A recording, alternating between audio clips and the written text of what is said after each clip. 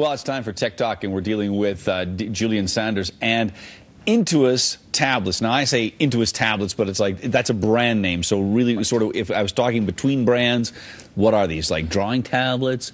Yeah, college-educated Etch-a-Sketch?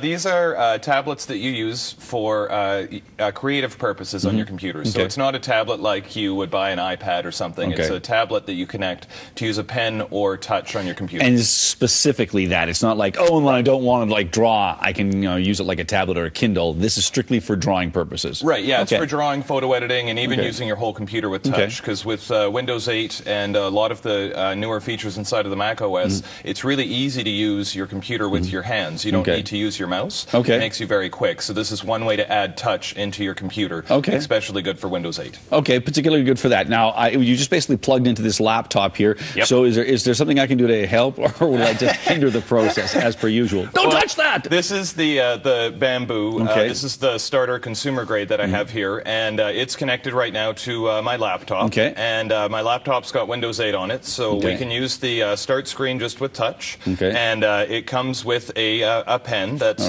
docked in the little side here. And these let you use your pen instead of a mouse. So now we can see the mouse moving around there. We're gonna draw something. You got it. Yeah. So when you float above like this, it's just like you're moving your mouse, and then when you go and hit something, using the thing upside down is a little bit slow. There we go. So then it's like you've clicked. So this is a notebook, and you can, it's just a quickie little sketch program, so you can just draw with your pen. It knows about both sides. Is that a cloud or a smokestack thing? I think that's a smokestack. Okay, good, just checking. Or a lovely flower, or a baseball mitt.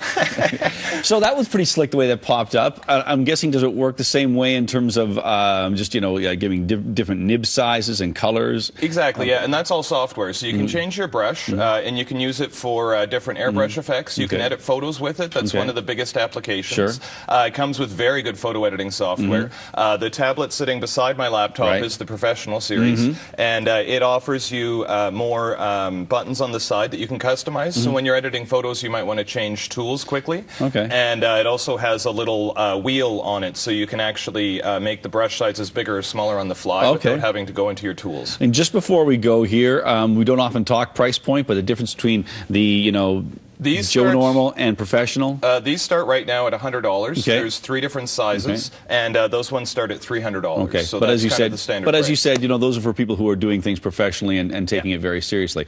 Hey, a great way to sort of manipulate different things on the computer. Once again, thanks to Julian. Thanks, Jeff.